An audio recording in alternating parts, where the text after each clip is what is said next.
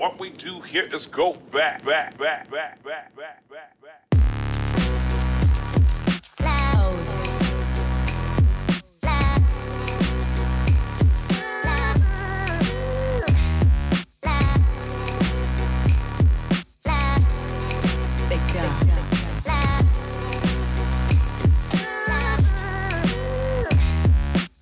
My name is Jonathan Brumfield. I am a program manager for the program called Get Active, housed at Safe Passages. So the Get Active program is an urban arts curriculum-based program. We're centered around direct action through visual art. One of the main things that we focus on is taking the art form of spray can art and focusing that actual attention into social justice.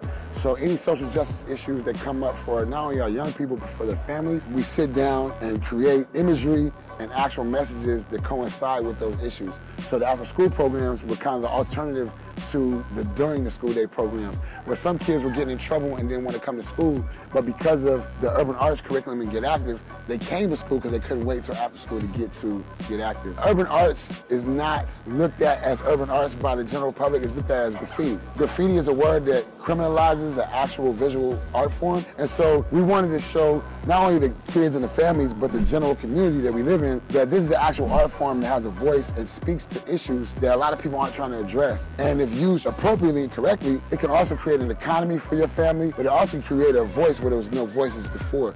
Seeing that a lot of young people weren't having fun when it came to art classes or anything that had to do with the art. So I felt like, well, if I can introduce something that all of them have access to, it's a spray can, then I think it'll be fun for them, one, but two, they'll know that they can actually do something with their hands that normally people would be saying is a crime. A lot of times, the community is used to people coming in and telling them what they need and what they should have, and Safe Passages came into the community asking, what do people want, and what should we do as an organization to provide that? All the kids ask me, what's your goal for this class? And I say, for you to be better than me. Right now, all the kids that were sixth graders that I taught are seniors, and they're all graphic designers. They're making clothes for other people's clothing brands. They're getting paid to do murals more than I do. And that was my goal, for them to actually go further than what I did with urban arts. I think the biggest goal for me is to see one of the young people that's come through Get Active become the program manager of Get Active. And for all the young people that he was in class with or she was in class with to be the mentors and counselors and case managers.